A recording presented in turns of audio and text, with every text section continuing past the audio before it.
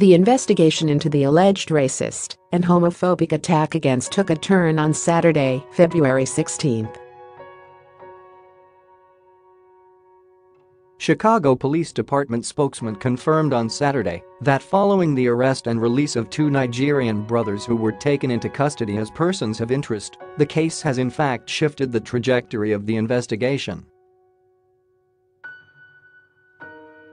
Police are requesting a follow-up interview with the Empire star, 36. The authorities now believe Smollett paid the two men to orchestrate the assault, according to CNN. Following the claims that he staged his attack, Smollett's attorney released a statement to ABC7 Chicago. As a victim of a hate crime who has cooperated with the police investigation, is angered and devastated by recent reports that the perpetrators are individuals he is familiar with. He has now been further victimized by claims attributed to these alleged perpetrators that Jussie played a role in his own attack. Nothing is further from the truth, and anyone claiming otherwise is lying, the statement read in part.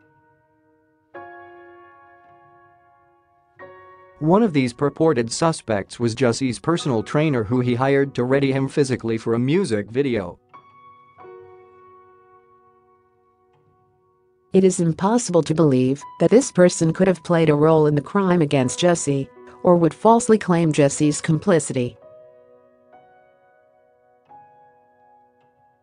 The men arrested in the case were released from police custody on Friday, February 15. Due to new evidence as a result of today's interrogations, the individuals questioned by police in the Empire case have now been released without charging, and detectives have additional investigative work to complete, Guglielmi said via a statement on Twitter. Earlier that day, the Chicago Police Department confirmed to Us Weekly that two men had been arrested in the case.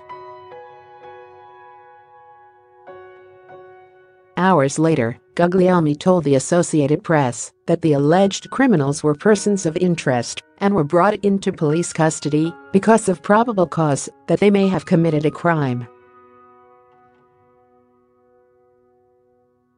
After ABC7 Chicago called the incident a hoax on Thursday, February 14, Guglielmi told us that Smollett is being treated by police as a victim, not a suspect, and that there is no evidence that proves the attack was staged. The Mighty Ducks alum was hospitalized on January 29 after he was allegedly attacked in the early morning hours by men who screamed racial and homophobic slurs at him while he was out getting food from a local Subway sandwich shop. Smollett spoke out in an emotional Good Morning America interview with On Thursday. They called me a FT, they called me a Venga. There's no which way you cut it, he said of his attackers. I've heard that it was a date gone bad, which I also resent that narrative. I'm not gonna go out and get a tuna sandwich and a salad to meet somebody. That's ridiculous. And it's offensive.